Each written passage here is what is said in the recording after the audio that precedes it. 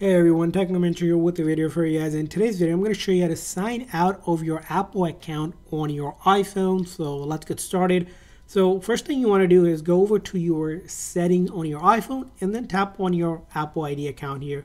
Once you tap on it, you're going to scroll all the way down to the very bottom. It's going to give you the option to sign out. So let's go ahead and click on sign out. Now once you click on sign out, it will ask you if you want to keep a copy of your data. So things like calendar, contacts, health, keychain, and wallet. If you do want to keep a copy on your account, you want to toggle it on. If you don't, just simply click on sign out, and then it's going to say, are you sure you want to sign out? It will sign you out. But before you can sign out, you will need to enter your Apple ID password for that account. So as you can see here, it's removing iCloud data from this iPhone. So we're going to go ahead and wait here. And like that, it will sign you out. It might ask you for your Apple ID password. If you do have an account, you'll have to enter that. I already have entered that, so I didn't need to. Now, another thing you also want to check out, that is your App Store here. Right in the App Store here, you want to click on that profile icon. Make sure that you're signed out there as well. If not, you can also click on there to sign out.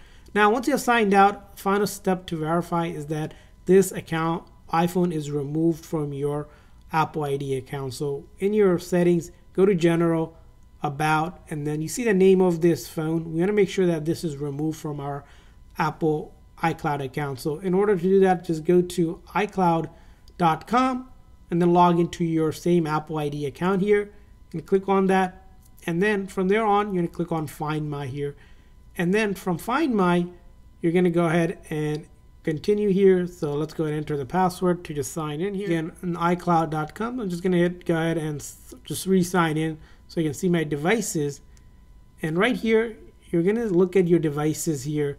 So if you have that same phone, we're going to want to go ahead and remove that device. So that phone, if you have that one, click on remove and then click on remove. Make sure it's the correct one and then enter your password, and that will go ahead and ensure that this iPhone is completely signed out and it's unlinked from your account as well, which allows you to go ahead and add a new account on this device or let someone use it. But keep in mind, this will still keep all of your data here. So what I would recommend is, if you're really giving that device to someone, you want to factory reset it, which I'll leave a link for how to do that as well. So that's how you go ahead and sign out of your Apple account on your iPhone. I hope this video is helpful. If so, please consider like and subscribe button for more tips and tricks for your iPhone. We'll see you guys next time.